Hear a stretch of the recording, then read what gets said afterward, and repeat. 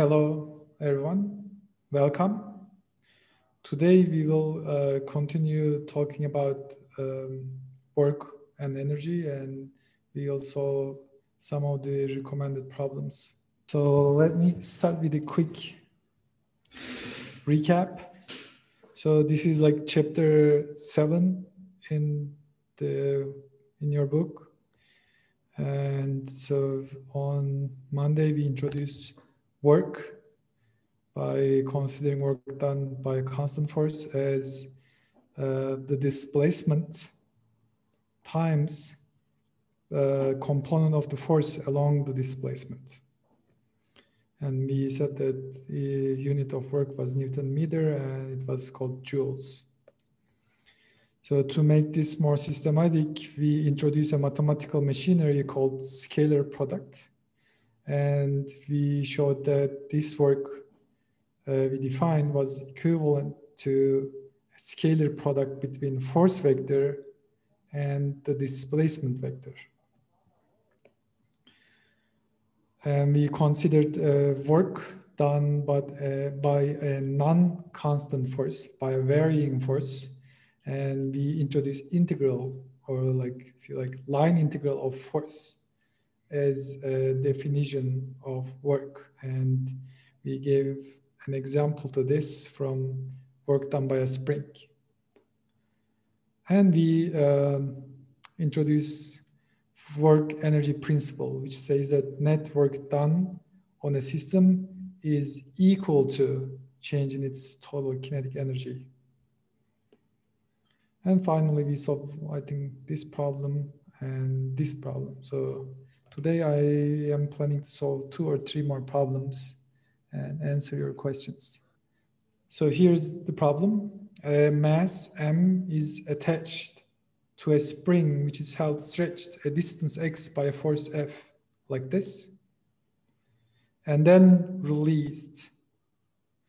The spring compresses like this, pulling the mass, and assuming there's no friction, determine the speed of the mass when the spring returns to A, its normal length, x is equal to 0, and B, half of its original extension, x is equal to x over 2. Okay, so the mass is attached to the spring and somebody pulls it a distance x with some force F. And when released, the spring starts compressing, pulling the mass along with itself. And the question is, what is the speed of the mass when spring returns to here, or half of here, which is here? So what did we learn this week that we can apply to this problem? And that's, I think, the nice thing about this, right? Okay, we have another answer. We say energy. Maybe I can go back and look what we learned, right? So this is like area under the force curve is equal to work. These are dot products. This is some spring. Work energy principle, right? Work energy principle. Can we use work energy principle in this problem? Maybe I can write it. So, so initially the mass is addressed. Okay, I know this is easy problem, maybe for some of you, but I think it doesn't hurt to be systematic and careful, which can pay us back later, like in more complicated examples. But let's just be careful and a little bit slow to begin with. So the mass is addressed initially, right? And we want to find its kinetic energy when it reaches here. And what is given is, okay, we have another answer. So W net is equal to change in kinetic energy. That's, what did we call this?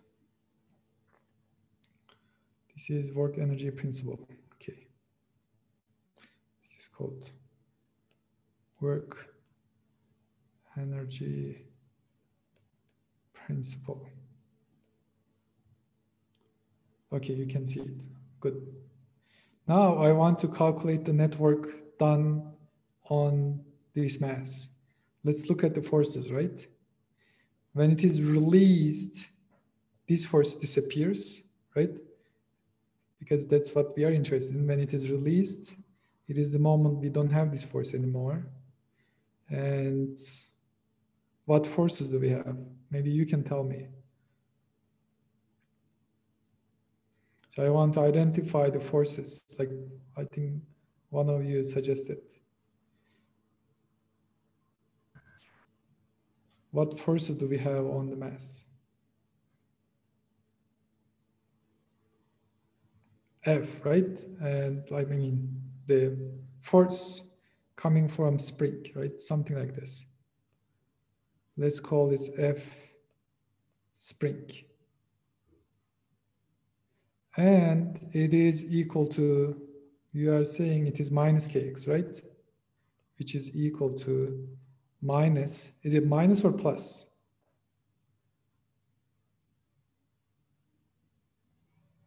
Is it minus or plus? I'm confused. Minus, minus, minus. Okay. If you guys are saying minus, it's minus. It's kx.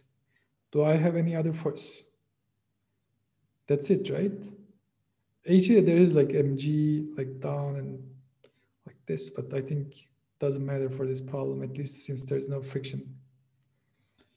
Now I want to calculate this, the work done by this force, right? Then W net, what did we say? I said integral of spring force as a vector dotted onto dl as a vector. And let me see what these things are. So Fs as a vector is like this, right? And its vector direction is what I had. Let's write this. So minus kx times, this is the direction, unit vector I. I'm using this I, j, something like that. And I need to write an expression for this guy. And this guy I can already see from the figure, right? This is x, this is dx, like infinitesimal along this direction. And his direction is also I hat. So it is dx I hat. And these two things are dotted into each other. Finally, what is the integral limits? So, okay, maybe I can put this x prime, not to confuse myself, x prime. And the integral limits, it starts from x is right here, x prime is equal to x. So initially it is x. And when it fully compresses to its initial position, here, x is equal to 0. Right? Now I can take this integral. Okay, I dot I here, I dot I is 1. So I only have an integral minus kx prime dx prime. And I know how to take this integral. It is minus k over 2 x prime squared, right? And now let's put the integral limits. The limit is initially x to 0. Now I'm going to calculate these limits. When I first put this to here, it is 0, 0, minus. And now I substitute this to here, and it is minus a half k x squared. Now this is equal to 1 over 2 k x squared, right? So now we found the network done. What is the next step? Right, we need to find change in kinetic energy. Change in kinetic energy, delta K, is equal to 1/2 mv final squared minus 1/2 mv initial squared. Yes, exactly. And initially the mass is at rest, so this one is 0. So this whole thing is 1/2 mv final squared. So I think that's it, right? Now I use work energy principle. 1/2 mv final squared is equal to 1/2 k x squared. I can cancel these, and I have v final is equal to, so k over m x squared. But I have to be careful. Let's see what is given in the problem. Like the problem says mass, blah, blah, blah, blah, distance x, and force F, right? So for this force, this is the distance. And I have an unknown here, K. So K is not given. So I have to find K.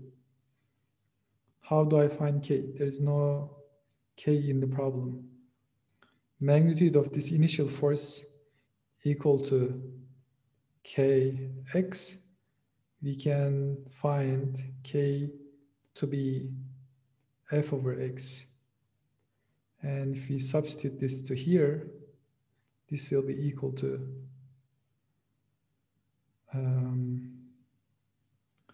okay, it is F over M times X. Okay, any objections? This is the final answer. So this one was A. Now let's continue with B. So what is the kinetic energy when it returns to half its original extension, right? So all I need to do is change these integral limits. So the integral limits, now in this case, W net is equal to, I am going to write from here, initially it's X, finally it's X over 2, and inside I have minus K X prime d X prime, this is equal to minus 1/2 K X prime squared X to X over 2, and I put the limits, minus 1/2 K X square over 4 minus 1/2 K X square. And if I do this, I think this is what? This is K X squared, and this should be equal to 1/2 V final squared by work energy principle. Then V final is equal to square root 3 over 8 K over M X squared, and this actually equal to 3 over 8 F over M X. Why don't we take F when computing W net? Because it is released, right? Because this says a spring which is held stretched at a distance x by force F and released. At the moment it is released, the box is stationary, and at this moment on, there's only one force, and that force is the force coming from spring. So F is gone at this moment. And we apply work energy principle after that moment, because before that moment, the box is at rest. Can you repeat part B? So in the part B here, I'm interested in, so when it is released, it's over here. And when it returns to half its original extension, returns, so it's like original extension is this, and half of this original extension is this. And the question is, what is the kinetic energy, or what is the velocity or speed when it returns to this point? And to find this point, I need to find total work done on the mass by the spring from this point to this point, right? And that's what I do here. It goes from this point, which is here, to this point, which is half. And if I do the integral, I find this total work done, net work done on the mass. And I said, okay, this should be equal to change in kinetic energy, but initially it is 0, so it should be equal to final kinetic energy, and I just solve it. I feel like it is 3/8. Did I mess it up? Does anybody else have 3/4? Oh, I forgot 1/2. Okay, good. This one, right? Oh, okay, yes, that's correct. So yes, this guy, oops. So this guy I forgot. Yes, thank you. That's a good point.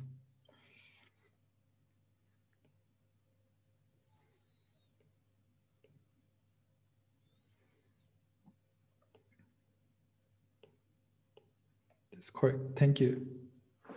Okay, here's actually this suggested problem is 64, but to be able to solve 64, we need to look at 63. So I put both of them. Okay. So the question is like this: how much work is done by the horizontal force Fp, which is 150 Newton, on the 18 kilogram block of this figure? So this force, this is like a horizontal force acting on this block. When force pushes the block 5 meters up along the 32-degree frictionless incline.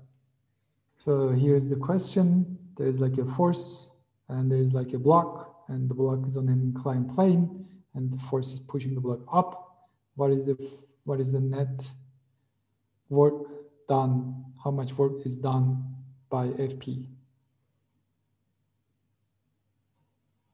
So maybe I can go ahead and start. So, okay. So maybe I can do this. So this displacement, so this is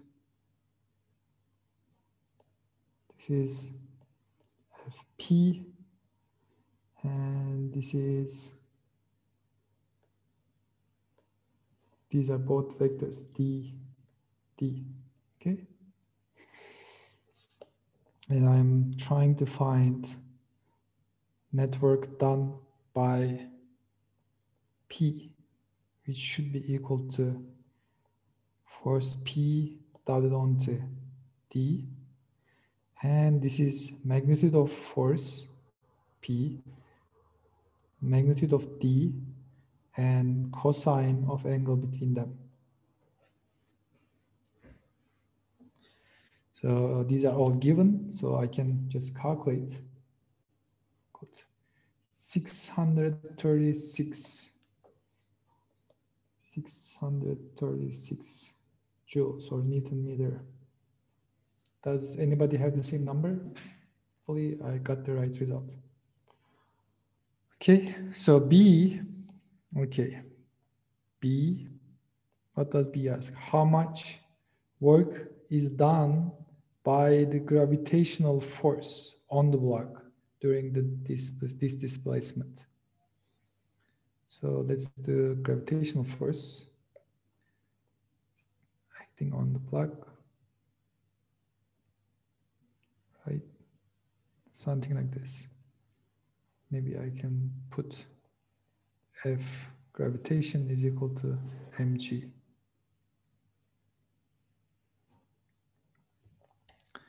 And work done by gravitation is equal to force gravitation dotted on, again, D. But I know this is going to be cosine, but it is going to be a projection of this. So it's going to project this force on this, and the component of gravity along the displacement is in the opposite direction, right? This force had two components like this, and this component was in the same direction with displacement. This gravity has two components. One is along the displacement, the other is perpendicular to the displacement, but the component along the displacement is in the opposite direction, so there will be a minus. So for this, I'm going to put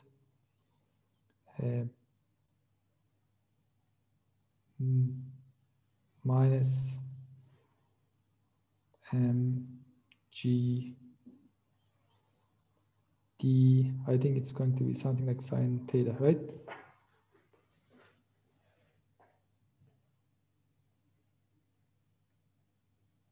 So this is basically, so this one is also theta. So this one is 90. So we are interested in here. This is 90 minus theta. And this component along this here is this one times cosine of this. But cosine of this angle is sine. And I have sine here. So we are only looking at one thing, and that is how much work is done by gravitational force, nothing else. And if I put these numbers, okay, I don't like this color. If I put these numbers, let's do this. 467 minus 467 joules. See how much work is done by the normal force. Let's look at normal force. Normal force is, oops, maybe this is good. I can use a different color. Okay. This is normal force. How much work is done by this normal force? 0, right? Why? So work is scalar, that's correct. And scalar, negative is scalar as well as positive. So some scalar number can be negative, but it doesn't mean it is a vector, okay? And here this is 0 because normal force is perpendicular to displacement vector. Okay, maybe I can do this. Since F normal as a vector is perpendicular, okay? So don't be confused with minus sign, okay? This is a minus sign and it is still a scalar and it's just a number with negative number. So it's just still doesn't have a vector. So that means movement is against the direction of the force, right? The direction of force was like this, and its component was like this, but the motion was in the opposite direction. Hopefully that makes sense. D, what is the speed of the block? Assume that it is 0 initially. Okay, what do we do? What do I do? Speed. What is the speed of the block? What do I need? W net, yes. So work energy principal network done is equal to change in kinetic energy. Network done is WP plus WG plus WN, which is 0, but doesn't matter, is equal to change in kinetic energy. It's initially addressed, and at the end it is like 1/2 V final squared minus 1/2 V initial squared. So this one is 0, this one is 0, then V final is equal to 2 over M WP plus WG, and there's like a square root. Is that correct? Hopefully, yes. Yes, good. Let's calculate these numbers. Meter per second. Okay. And now we can come to the suggested problem. So this says, okay, so I'm confused here. So what happened to the potential energy, right? Why didn't we get the potential energy? Did we mess up? Like you said, yes, somebody is asking, why don't we have potential energy? Potential energy. What happened?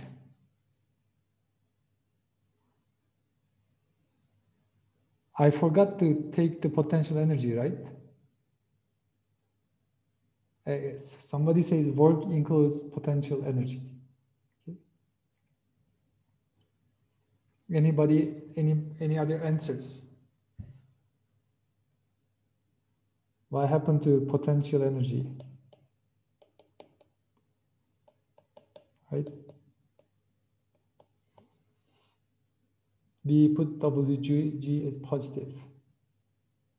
We put WG as negative, but its value is WG is minus. So it is this plus this, which is this minus this. So is that clear? There is no potential energy because we don't know anything about potential energy yet. So right now, what we know is work energy theorem. And we know that whatever the circumstances, the net work done is equal to change in kinetic energy. And we calculated the net work done. And inside this network, there is also force of gravity. Later, we will see there are other ways to solve this problem, like considering so-called potential energy, but we don't know it yet. Hope this makes sense. So maybe we can repeat that. Okay, let's do this. Repeat problem 63, assuming a coefficient of friction, this. What do I do? So if I have a coefficient of kinetic friction, what should I do? So after this, let's get this problem done and we can finish the class after this. Any suggestions? How do I put the friction?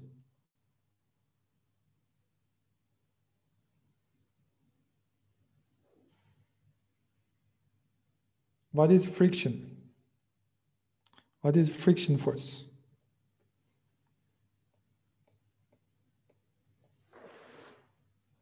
mg cos mg blah blah. But there is also this guy, right? How do I calculate the net normal force? We need to first find an expression for F net. What this expression should be.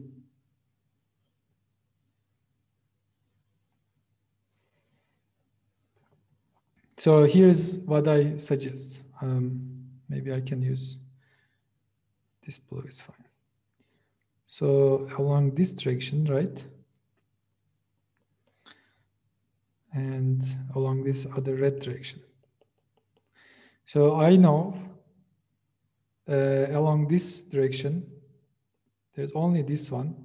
And this guy has two components, this, like this and this, right? And this guy also, FP also has two components, this one and this and this. So then this component of FP and the same component of mg along this line should be equal to normal force, right? Otherwise, the block would be moving along this. So I use this. So I say F, I don't like this color. Okay, F normal is equal to. First, I need to project this guy, and projection of this guy is Fp times sine theta plus. Now I need to project this guy, and this guy is mg times sine of this is cosine theta. Cosine theta. And now I need to add work done by, okay, maybe I can, then force of friction, which is going to be acting in the opposite direction, like this, right? Force, friction,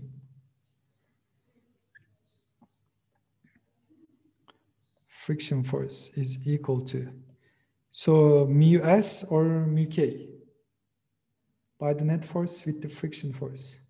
So I want to calculate friction force, and this is mu s or mu k.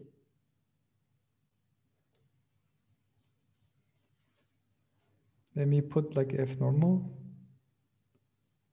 Kinetic, right? But there's also static friction. What do I do with static friction?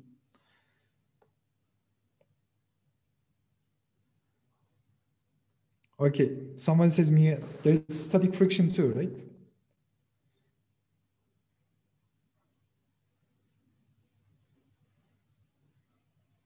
So what do I do with static? There's like static and kinetic friction. And I want to calculate work done by friction. So which force should I take? Kinetic or static?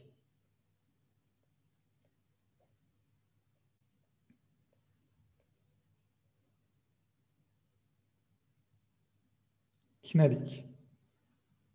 Yes, somebody says kinetic. Why? Why not static friction? What's the reason for not taking any static friction in the calculation of work? Because it's moving, right? Yes. But is static one important in this situation? We are looking for the work and it is related to the displacement and movement. Exactly.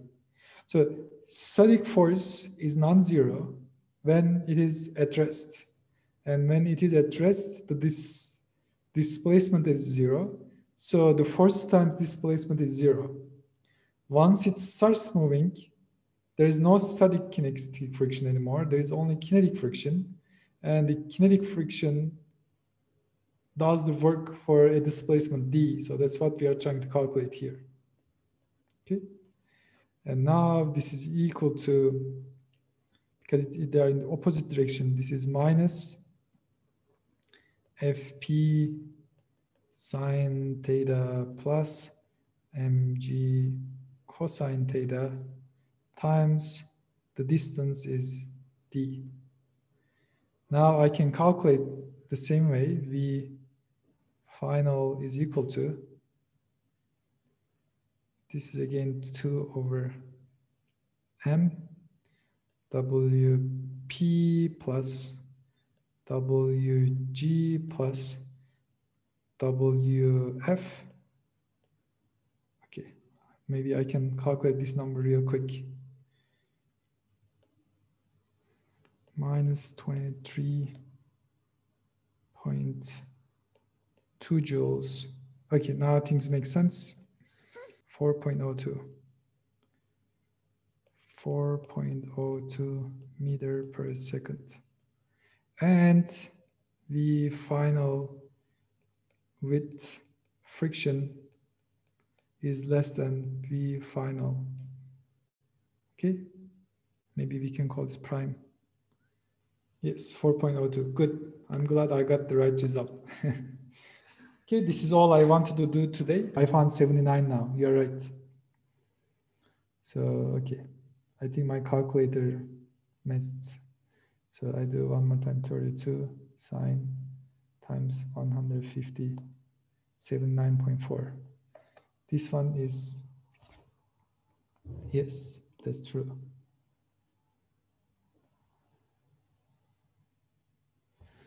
So this one is 79.5.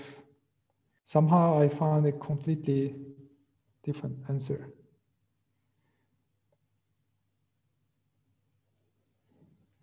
So this is minus 112. So this one, and so let me do it one more time. 0.1 kinetic friction coefficient. So this is, okay, this is, I think there must be like a mu s here. But I'm not sure about the numbers, okay? Yes, I found that too, 114. Maybe since you also found that, I'm now more confident. 114.5. Now I can calculate the whole thing.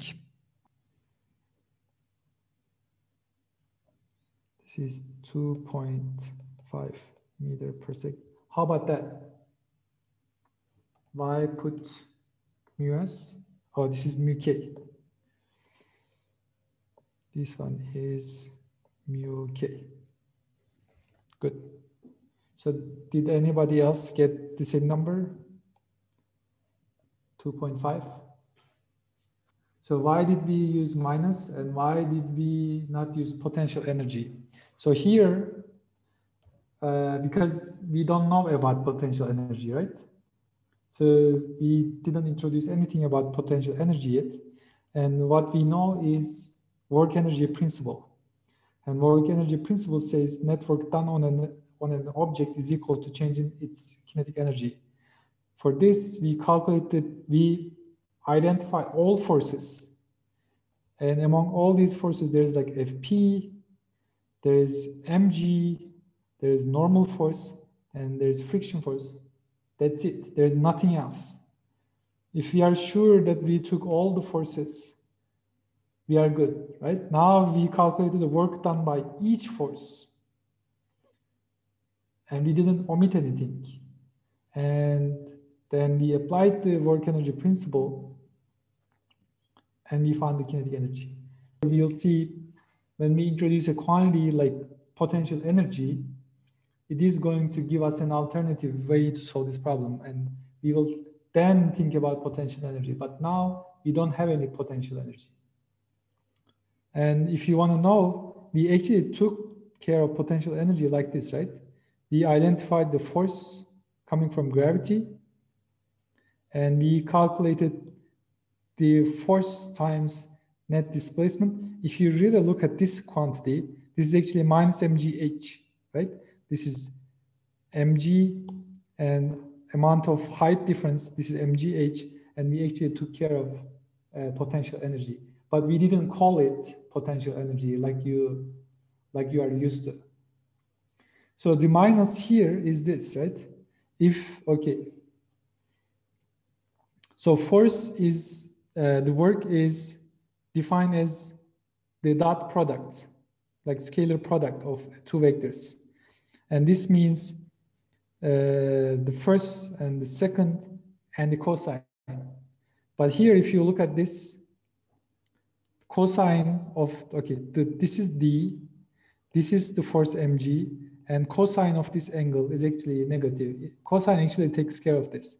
But the more intuitive way to see this, the force which does the work is along this direction, right? But the motion is along this direction. So the force and the motion are in the opposite direction. So the work done by this force on this motion is negative. It's doing the negative work. Thanks for coming. I'll see you guys on Monday. Take care.